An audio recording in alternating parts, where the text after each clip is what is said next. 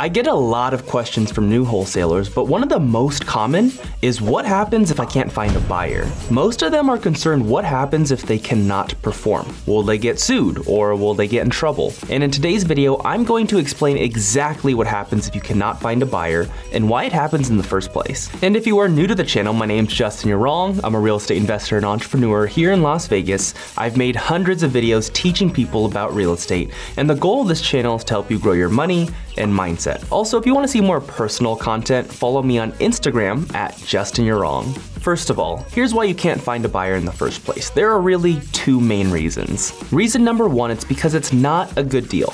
And this is probably the most common reason as to why a new wholesaler cannot sell their deal. It's because when they send their deal to their buyers list, those buyers are saying, hey, we can only pay up to this price when you have it locked up at this price. We could buy it at this price, but not this. And so more often than not, the wholesaler has the deal locked up too high. And if you don't know what I mean by locked up, I'm essentially saying that most wholesalers offer on a home too high. And once you have an accepted offer where a seller actually accepts your offer, we call that a locked up deal. And if you want to prevent this from happening to you, just make sure that you fully understand how to calculate the numbers and calculate a good max offer. I'm not going to teach you how to calculate your max offer in this video, but I actually made a separate video explaining in detail how to calculate your max offer. And if you want to watch that, just make sure you watch that after you finish this video. The second reason why you cannot find a buyer is because you probably don't have a big enough buyers list. So maybe you do have a good deal, but when you send it to your list of 5 buyers, maybe none of them want to buy it and you don't have enough people on your list who actually want to buy deals. This actually happened to me when I was just starting out. I knew I locked up a good deal and I knew I wanted to wholesale the home, but when I went to send it to my buyers list of about 20 people, no one jumped on it. No one wanted to buy it. And I was shocked at the time, but looking back, I should not have been shocked because I only had a buyers list of 20 people. So in that case, I just started reaching out to as many other buyers as I could, whether it was Facebook groups or reaching out to other investors who knew buyers.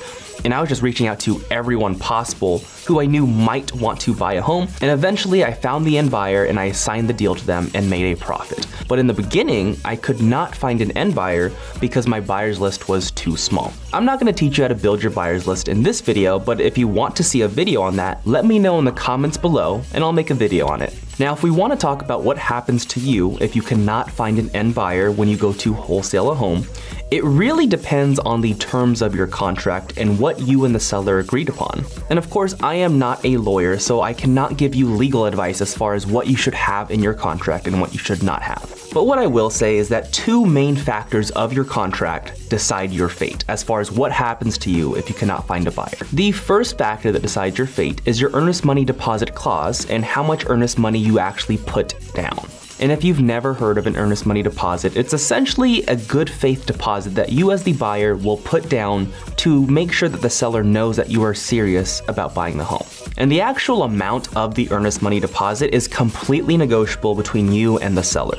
I've personally seen earnest money deposits as low as $1 or $0 up to like $10,000. It really just ranges depending on the purchase price of the property and what you can negotiate with you and the seller. I do recommend, however, that you actually put some type of earnest money deposit down, just as a good faith gesture to the seller. And the majority of my deals have an earnest money deposit of $500. Of course, if you don't have money, you can put less. And the reason why the earnest money deposit exists in the first place is because if you as the buyer or the wholesaler cannot perform, so if you cannot close on the deal for the seller has the right to take the earnest money deposit under certain conditions. I'll get to that later, but that's why it's there. That's why we call it a good faith deposit. The second factor that decides your fate is the due diligence period in the contract. If you've never heard of due diligence, this is what it means. The due diligence period is essentially the time for you to verify your facts and investigate the property even more so that you make sure that you're actually buying a property that you want to buy. To make sure that there's nothing in the property that might stop you from buying it. So maybe during your due diligence phase, you are inspecting the property and maybe you find a roof that is falling apart. Maybe you found out that the AC unit has fallen through the roof and you didn't know that before. Yes, this has actually happened to me, but essentially it's basically your investigation period for you to verify everything about the property. And just like the earnest money deposit, the due diligence period is negotiable between you and the seller. I've seen as low as 1-day due diligence periods, and I've seen as long as 90-day due diligence periods. It really just depends on what you and the seller agree upon, but I would say that the typical due diligence period is somewhere around 10 to 14 days. And the reason why the time frame is so important regarding the due diligence period is because it has a very big effect as far as deciding whether you as the buyer or wholesaler will get the earnest money deposit or if the seller will get your earnest money deposit. So for example, let's say you and the seller agree upon a 10-day due diligence period, and on day 12, you find out that you cannot find a buyer and you want to back out. So you locked up the deal way too high, you cannot find a buyer. It's now day 12 out of the 10-day due diligence period. Basically, if you were to back out after your due diligence period was over, the seller is entitled to keep your earnest money deposit. However, the opposite is also true. So if you are in your 10-day due diligence period and it's day 5 and you find out that you cannot find a buyer or you locked up the property for too high and you want to back out, and you do back out, you as the buyer or wholesaler are entitled to get your earnest money deposit back. This is why the time frame of the due diligence period is extremely important. Also keep in mind that the shorter your due diligence period is, the stronger or the more attractive your offer becomes to the seller. The concept is kind of similar to the earnest money deposit in the sense that the larger your earnest money deposit is, the stronger your offer appears to the seller. Also, regardless of what your contract says, understand that there will always be a fight for that earnest money deposit if someone backs out. This is true even if one party is obviously entitled to keep the earnest money deposit. There's always a battle to who keeps the earnest money deposit. And this is the case because both the buyer and the seller have to sign off to say who keeps the earnest money deposit. Another thing that's important to note is that if you agree upon sending an earnest money deposit with the seller in the contract, and you don't actually send in an earnest money deposit, the contract becomes void. So you don't even have a contract if you did not send your earnest money deposit in when you agreed to send it. Now that you understand the intricacies of the contract and what happens to you in certain situations, here's what you can actually do if you can't actually find a buyer and you're trying to wholesale the deal. For whatever reason, if you cannot find a buyer for your deal and you can't assign it to someone, you can do 2 things. Number 1, you can back out of the deal. Now, what happens to you if you do decide to back out of the deal, it really depends on what is in the contract and what you agreed upon. So what does the earnest money deposit say? What is the due diligence period? And did you back out in the due diligence period or did you back out after the due diligence period? And if you had to back out during the due diligence period, you're entitled to keep your earnest money deposit. However, if it was after the due diligence period and you have to back out, then the seller is entitled to keep that deposit. Now, even though that you can back out, I don't necessarily recommend for you to do so. The second option is to renegotiate, and this is the option that I recommend for you to attempt first.